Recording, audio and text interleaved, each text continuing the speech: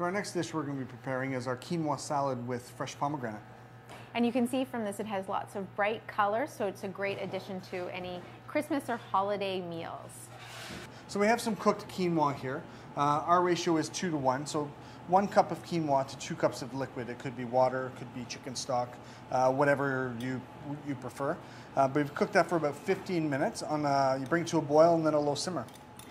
So quinoa, if you haven't had it before, a lot of people think that it's a grain, but it's actually a seed. So interesting. Because it's a seed, that means that it's high in protein and high in fiber. So this is great, and it's also gluten-free for those that are gluten intolerant or have a gluten allergy. And if you haven't had it, as I mentioned, it has a mild and nutty flavor. And this one was pre-rinsed. So you want to look for that on the package, that it's been pre-rinsed, because if it isn't, then you've got to really rinse it under cold water because it has a bitter flavor if you don't. Now we're adding here is 2 tablespoons of olive oil and 1 tablespoon of vinegar, red wine. Yep. We'll add that through. Just give it a little mix. You notice that it just it'll absorb it up a little bit.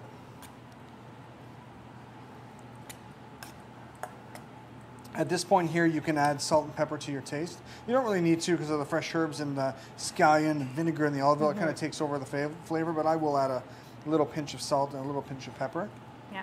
For my own. So you just want to limit that always, because we want to watch how much sodium is in our diet. That is true.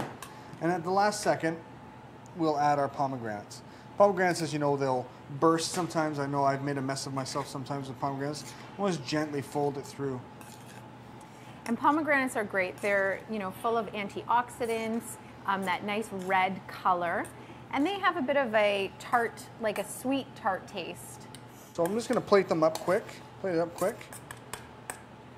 And what you can do with the scallion, if you get down to this part here, most people what they do is they'll end up throwing this part out. What I like to do is use it as a garnish. So you take your knife and you go down the middle and you turn it.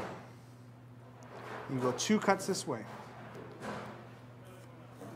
You place it in some ice cold water for I'd say about 30 minutes. After about 30 minutes, you end up with something that kind of looks like this. It's kind of like a wild flower.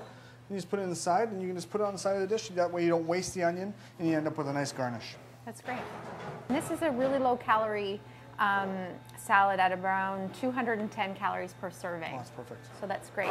And the great thing, I just want to add too about quinoa, is that it's so versatile. So this is a seed that you can actually use as your oatmeal, which is what I have for breakfast, with some nuts, and you could put pomegranate in as well.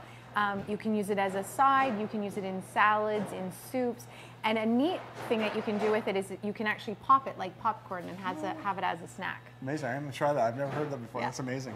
One recipe I've actually used this for is crusting fish, where you take the cooked quinoa, you brush it with a bit of olive oil, and you put the olive oil side into the quinoa, and then gently on a non-stick pan, cook it till it's brown, and then finish it in the oven. It's a beautiful way to add as you were saying, a gluten-free crunch to your dish, right? So yeah, that's great.